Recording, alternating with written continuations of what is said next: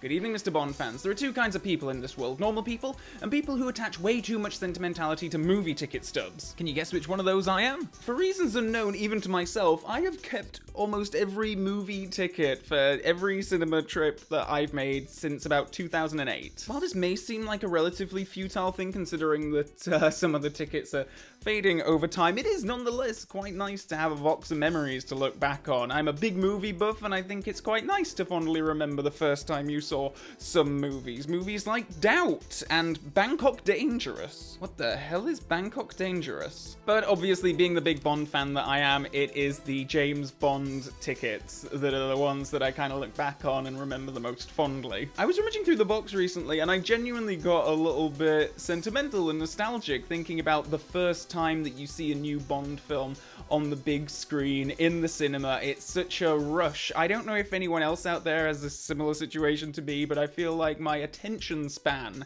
has decreased so much over time, and I blame smartphones, to be honest, and social media, that if I'm watching a film at home, sometimes I find it kind of difficult to concentrate on it, whereas when I'm in the cinema, I can just kind of experience the thing and just let it all wash over me, and that's certainly how I feel like I experience Bond films for the first time. I just get so into it that it's almost like a trance. I love it. So I thought it might be interesting to talk a little bit about how the first time experiences for all of these Bond films that I've seen in the cinema were. Okay, so I'm going to start working backwards because I saw Spectre 4 times in the cinema and I have each of these tickets here. The first time I saw it was on the day it came out, the 26th of October 2015, and I saw it in IMAX, saw it at 7:30 after work, and I remember having real difficulty concentrating on work that day because I had this ticket booked and I knew I was going to see the new Bond film. There was a big audience there, and I really do enjoy watching Bond films with a full audience like that. So many of the times we watch these films, we watch them, you know, maybe by ourselves or with a mate or two in front of the TV, and you just don't get that same experience of hearing what people laugh at, what people react to when stuff is happening on the big screen. All that being said though, I remember that this particular film did not get much of a response from the audience. There were two things specifically that I remember. The first being when Blofeld reveals that he'd actually prefer to be called by that name. There was a mumbling going through the crowd, and there were people like turning to people and being like, yeah, I remember there was a couple of rows in front, there was a guy with, I guess, his younger kid, must have been about like 12 years old or something, and maybe he didn't know who Blofeld was, and I saw his dad like lean over and like whisper something, like whether it was, I'll tell you later, or I don't know, but you could definitely hear there were mumblings of, what does that mean?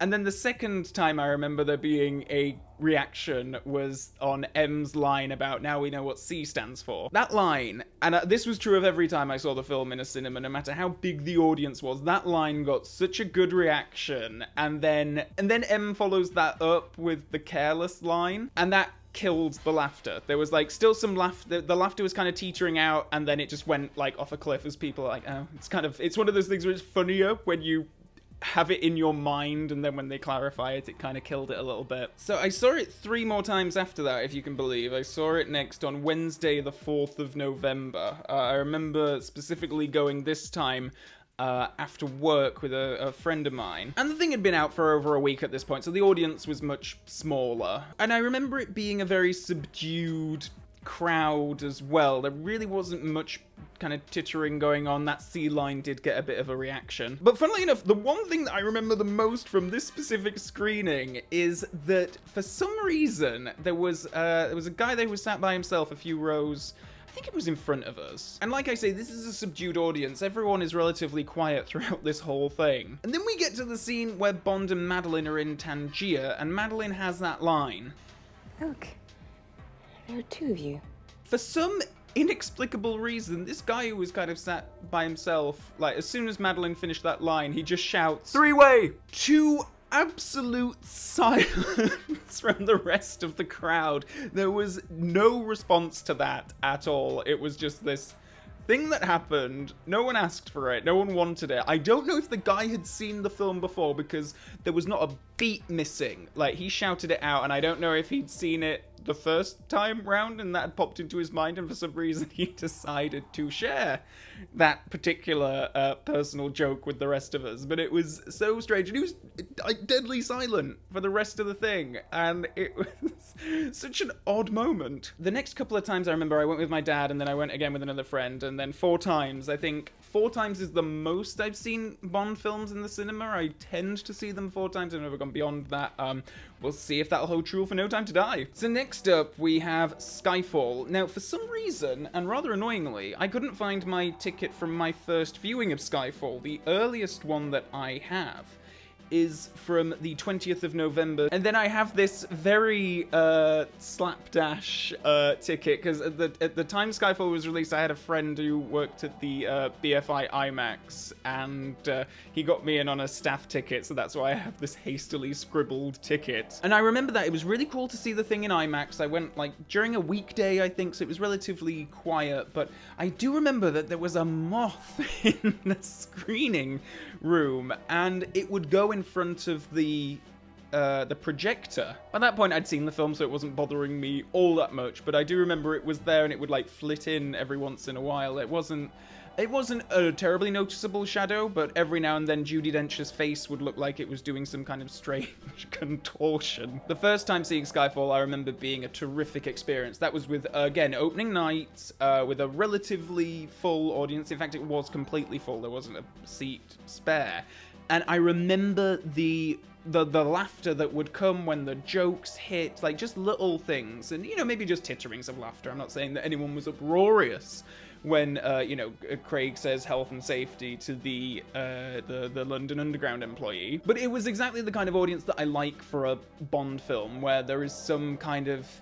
No one's talking over the thing, but every now and then you just get a reaction here or there from moments that are either funny or suspenseful or whatever, and stone cold silence throughout that scene where Judi Dench's M passes away. It was a terrific screening, actually, one of my favourite Bond in the cinema experiences. And then going back 4 years, so these are some of the older ticket stubs that I've got, and you can see that they're a little bit faded after, well, God, 13 years. So this is the ticket from the first time that I saw Quantum of Solace, 31st of October 2008, for the princely sum of £7.80. Jesus, that's an opening night in a premium seat as well that I got this bloody ticket. That just goes to show you how much the prices have increased. This I remember being another pretty good experience, as in the audience was quite into it, and there were, well, I can't say there was all that much laughter because, you know, the Quantum of Solace is quite a dry film humor-wise, but there was certainly some, you could tell people were exhilarated by the action sequences, and it's all very quick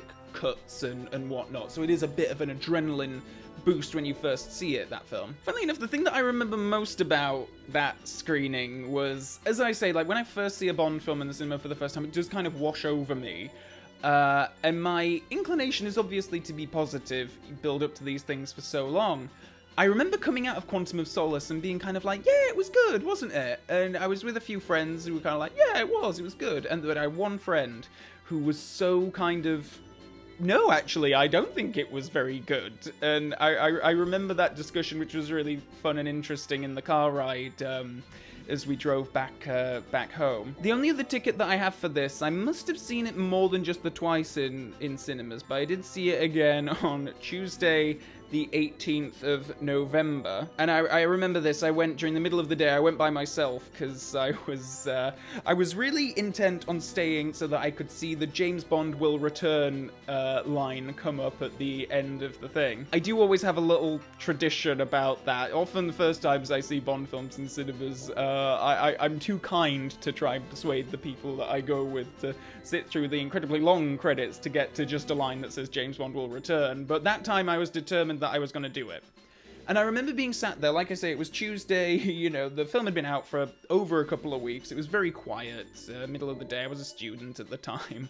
And I remember being alone and sat there, and the credits are about halfway through, and then the person who's going to come around and do all the sweeping up and cleaning and stuff before the next screening comes in, and they're about to go and do their job, and then they just see that this one person is sat there, and he was just like, then he just like stood and waited, and I'm just sat there like, I just have to sit here for a little bit longer, just a couple more minutes, and then the thing comes up, James Bond will return, the lights fully come up, and I'm like, and then I just like walk past the guy, like, thank you.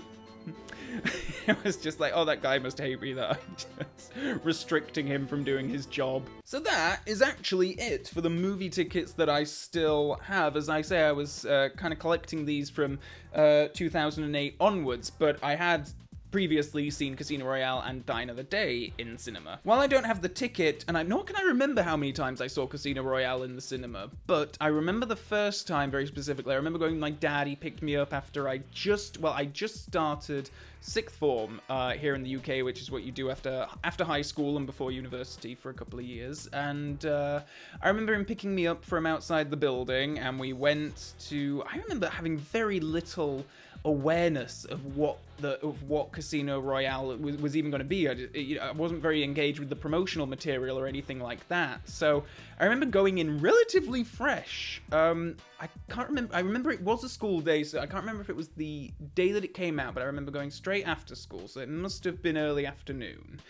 And I remember it being quite quiet. I have no memory of any kind of audience reaction, audience participation during that screening, which is, I think, why it took a while for me to really come around to, like, I adore Casino Royale now. It's easily top 5, maybe even top 3. It's like really up there, one of the very best Bond films. But I remember it took a while to for me to come around to that. And as I say, I don't know if I even saw it more than once in cinemas. A film that I do remember seeing more times in the cinema, though, is Die Another Day, which I must have seen about 3 or 4 times. Again, I don't have the tickets anymore, and Lord knows they would probably be super faded by now. I remember seeing it with my friends, and we were like all 12, 13 years old, and we must have annoyed people so much by being just immature little brats, like tittering away, laughing while Pierce Brosnan and Halle Berry are having sex on screen. But I remember, and this just goes to show how public perception can change so much, because I remember reaction to Die Another Day around the time was actually pretty good.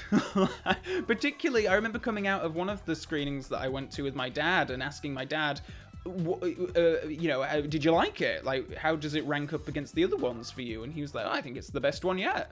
And I was like, yeah, I think it might be the best one yet too. Just goes to show how times change. And with No Time to Die coming up, like literally just on the horizon, I already have more than one screenings booked in. So I'm very keen and excited to just absorb that film so much. I might even end up seeing it more than 4 times in cinemas, like, if I like it that much, because I am so jazzed for this thing. Finally, after so many years, I am ready to see Bond back on that big screen. And it's interesting, like, looking back at this again, just to go back to Spectre, the last time I saw a new released Bond film on the big screen was Wednesday the 11th of November 2015.